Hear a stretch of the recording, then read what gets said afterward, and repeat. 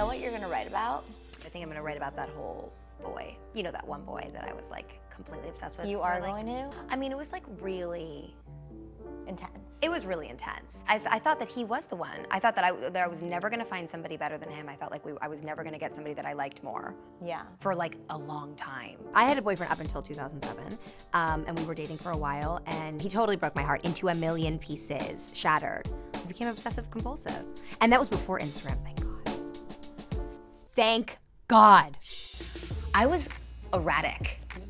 It was insane. It was always like, what after party? Where's he going? You can't force somebody. You just can try to for 10 years. And then knock on their door 4 in the morning. Are you gonna tell Brendan? Brendan knows. He He'll was be like, around okay. for all of it. Yeah. I wasn't like so promiscuous and running around, and every time I went to a different city, there was a different boy. It was just like one constant. One group. It was just like bros with the same circle. Right. So I kept it in the family. Hey guys, thanks for checking out the YouTube channel. Make sure to subscribe so you don't miss out on any new videos.